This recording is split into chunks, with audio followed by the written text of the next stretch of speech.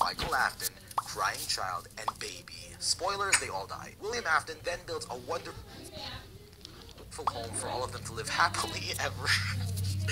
Just kidding, he does create a home though, but it's not wonderful and it's more like a prison than a home. He then builds a Circus Baby's rental deep below the surface of their house, accessible only through an elevator hidden somewhere in the FNAF 4 house. Circus Baby's rental then acts as a harmless, fun-loving guise for him to lure in children to have fun and play during the day, and then, well, at night. One day, William Afton realizes that he's been a bad father for being too busy murdering children, so he then tries to make it up to his kids, namely Baby, by making her her very own animatronic, named B4BY. Just kidding, it's still named Baby. William Afton then realizes what a perfect killing machine he created in Baby, and he decides to use it for his murderous deeds instead of letting his daughter play with it like originally intended, which is the reason for this line in Sister Location. Daddy, why won't you let me play with her? But even William Afton can't stop a child's curiosity, so Baby finds Baby and plays with it. She then gets clawed in by the animatronic, which is like a living trap, and begins to possess the animatronic Baby, and is trapped underground for a while. William Afton then murders some more children deep below ground in Circus Baby's rental, thinking that enough child sacrifices would put her back together. Spoiler, it doesn't. These children then possess the nearest lifeless, uninhabited animatronics there.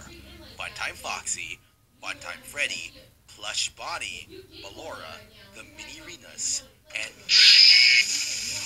Jeez man, that's a lot of animatronics, dude. William Purple Guy Afton then comprehends a crushing mistake.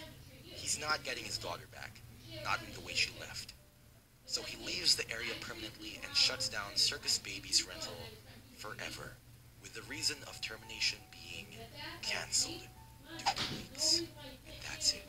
Just kidding! He then sends his eldest son, Michael, possibly a few months later, with a specific command to free her. Perhaps because the technicians, who are also dead now, by the way, after they reported some strange sightings underground. Michael then follows his loving father's commands and then goes underground with the full intention of freeing his baby sister. Perhaps misguided with the knowledge of his sister being trapped underground, when really his dad is a freaking psycho killer. He then frees her after being chased by the hate-fueled Funtime animatronics for literally nights. He also gets mistaken as his father, which is, pretty annoying. At the end of it all, though, he takes a beating from the scooper, but all sources point to him surviving. Stop! Wait. Little side note. No. Keep the timer running.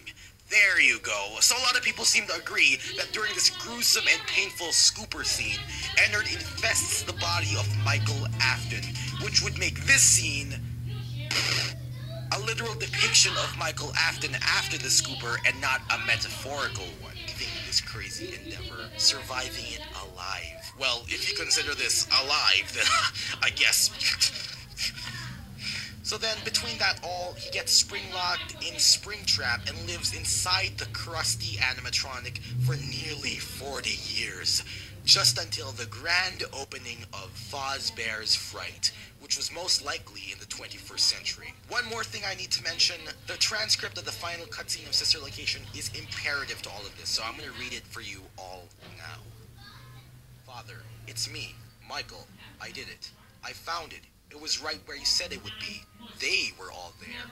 They didn't recognize me at first, but then they thought I was you, and I found her. I put her back together, just like you asked me to. She's free now, but something is wrong with me. I should be dead, but I'm not. I've been living in shadows. There is only one thing left for me to do. I'm going to come find you. I'm going to come find you. Internalizing this now, this could only mean a couple of things, but the most likely of it all being Springtrap is coming for Purple Guy with the full intentions of delivering all the pain and fear that he gave those children during his large and long mass murdering spree.